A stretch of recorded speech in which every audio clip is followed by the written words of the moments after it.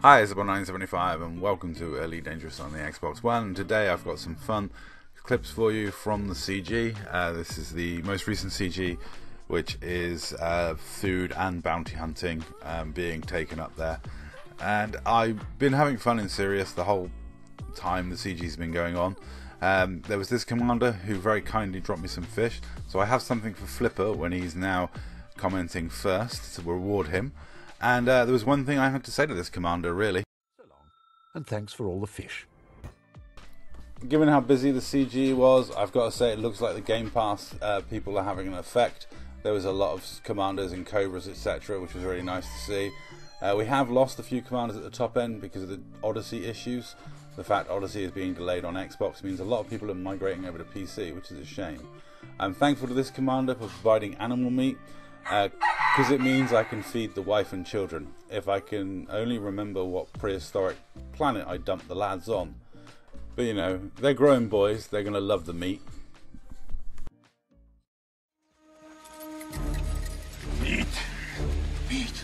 Meat! Meat!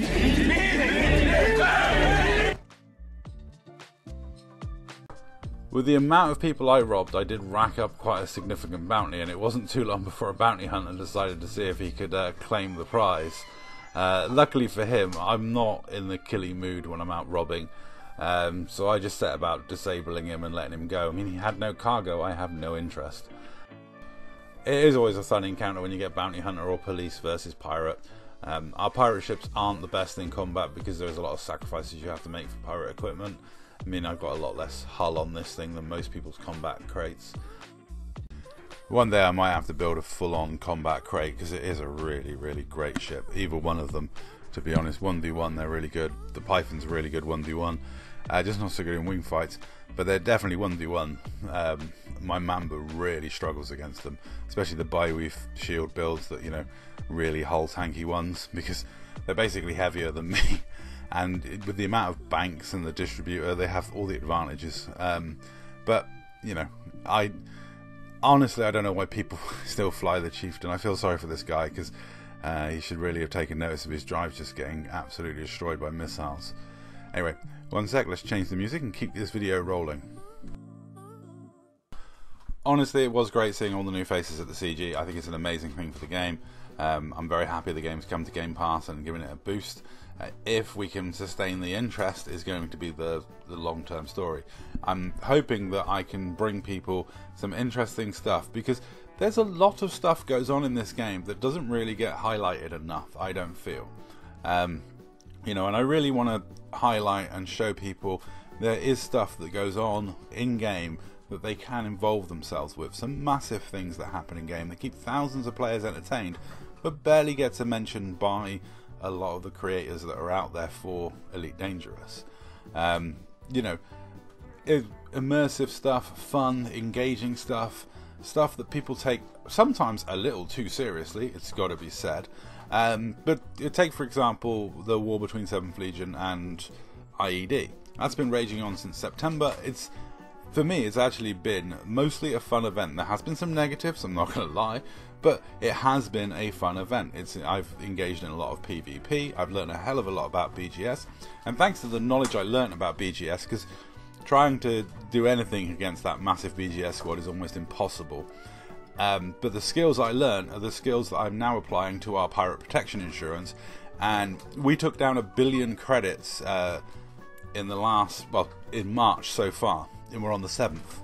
We've already taken down 1 billion credits as a group, thanks to PPI. So, huge thank you to IED for teaching me, forcing me to learn stuff about BGS and player factions and how to manipulate it a bit quicker than I used to. It's all been fun and engaging. I'm going to leave you now with me and Scooby conducting a bit of piracy. And I know I should get a keyboard. You guys always tell me whenever you see me typing in games. And when I move to my new property, I might actually have space for one. But at the moment, with all the chickens running around, it just gets destroyed.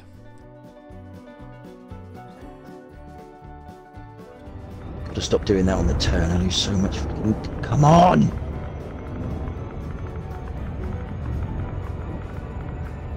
Finally got on it.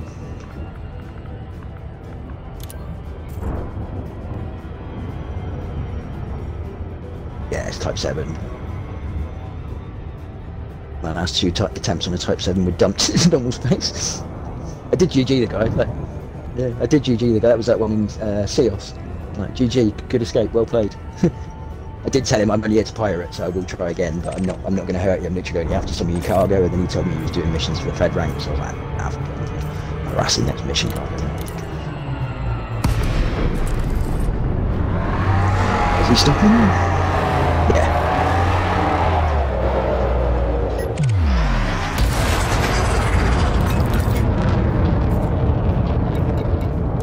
He was carrying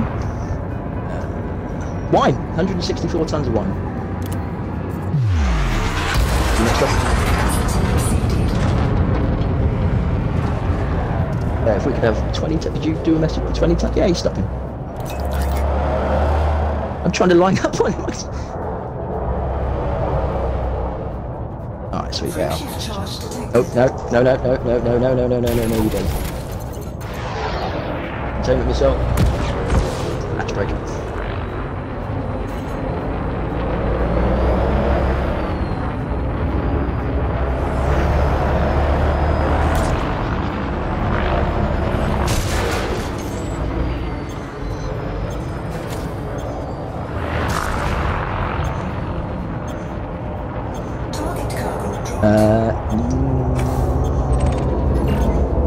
Yeah, 2 counts. Yeah.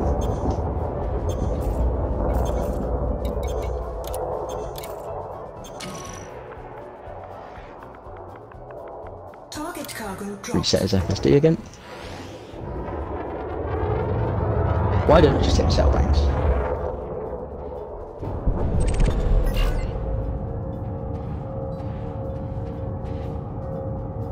Sorry, I got sick limpets on this one.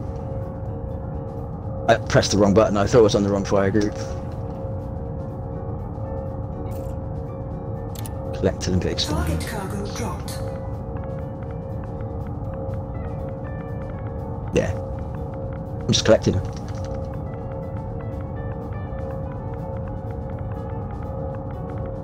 Why are my limpets expiring? Target cargo dropped. He's not trying to jump out, he's got his hard points on.